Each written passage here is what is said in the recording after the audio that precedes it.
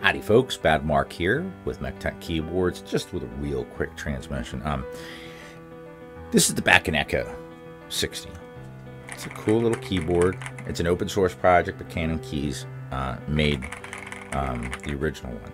Now there's the 65 and the 60. The 65 is built slightly different as it has a blocker.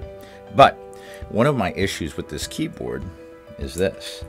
It's using the clip-in stabilizers and the actual keys themselves as anchors for the O-ring. So now if I were to very carefully pop this out, you can see how that O-ring has now come out of spot. Now yeah, I could try to shove this switch back in here, but guess what? It's not going to go in. I mean, it's just not going to go in. So the only way to fix it at this point becomes having to take it out of the case,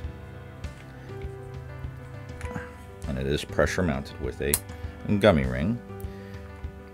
And as you can see, so that corner has come out, and someone wants to argue that this doesn't happen, but any of the corners you take out, this is what happens. See, that O-ring starts coming into the spot where because it's literally using the switches as an anchor point.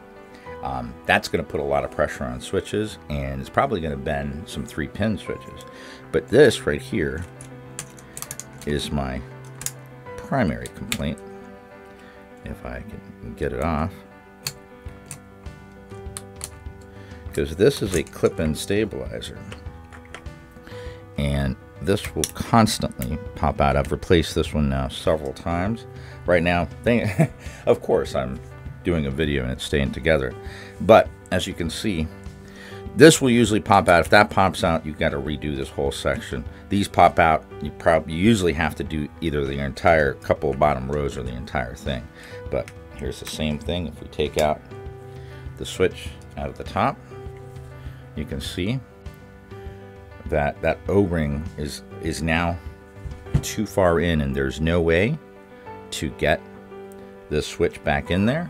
The only way that I'm going to be able to fix this now is to pull it out of the case, take off switches and keys, and rearrange everything, because this is a poor design. Switches and stabilizers should not be used as supporting structures, basically.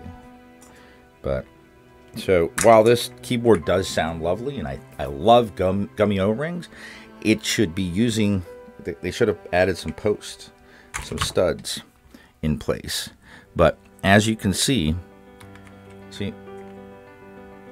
the O-ring, because the O-ring is being held in place by switches. Yeah, I mean, I could try to,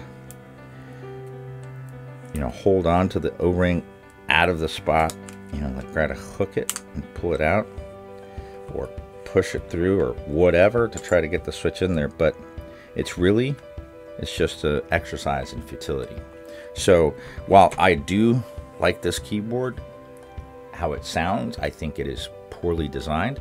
But I just wanted to make this real quick video just to demonstrate the issue, because I mean, when people are telling me that that's not the case, when it is, I mean, you should not have to redo either some switches or all switches just because you took out a corner switch. It's just, it's absolutely ridiculous. And trying to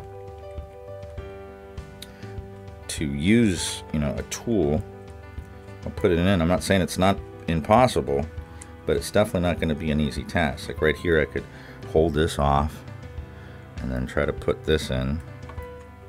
But then again, a switch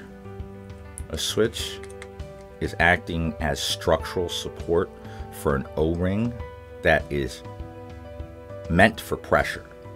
So, and that's a switch. That's not something that's supposed to be support structure. So, I I was actually going to buy the Bakeneko60, but it's similar design, and I don't want to deal with it. But this is the reason why I think the Bakeneko is a bad design, and I'm showing right here, despite someone saying that this isn't the case. So here is the proof positive. Until next time, keep calm, keyboard on.